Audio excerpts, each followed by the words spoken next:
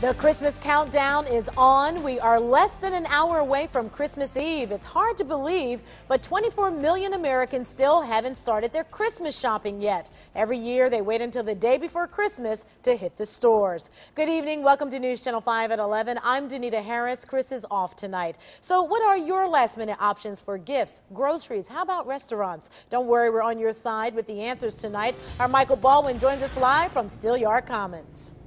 Yeah, Danita, the number you're going to hear throughout my story tonight is the number 6. Why? Because many of the stores that we spoke to say they're closing their doors tomorrow by 6 p.m. So if you got that last-minute shopping to do, it's best that you get up early.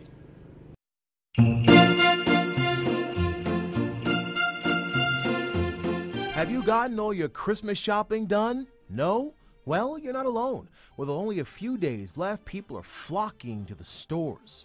I feel like I do better under pressure and only having a couple of days left, so I could just get it done all at once instead of prolonging it. Remember, with tomorrow being Christmas Eve, most stores are closing early. And if you're shopping at the last minute, some we talked to say those great deals are gone. Most of them are done, and the good deals will be after Christmas, really, and that's what I should have waited on. Here's some on-your-side info. Many of the area malls like South Park, Beechwood, Belden Village in Canton, and Chapel Hill in Akron all close tomorrow by 6. So if you wait till Christmas Day to do your shopping, you're out of luck, as the malls are closed. We're Pajama pants. Pajama pants for my little son. brother.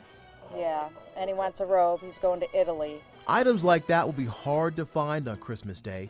CVS and Walgreens will be open. Beyond that, it gets tough. Places like Denny's and IHOP will be open if you want to tell people your plan was to eat out. Yeah, it's last minute shopping. Yeah, tomorrow will be even busier. We checked all the local grocery stores, and most of them close by 6 and are not open Christmas Day.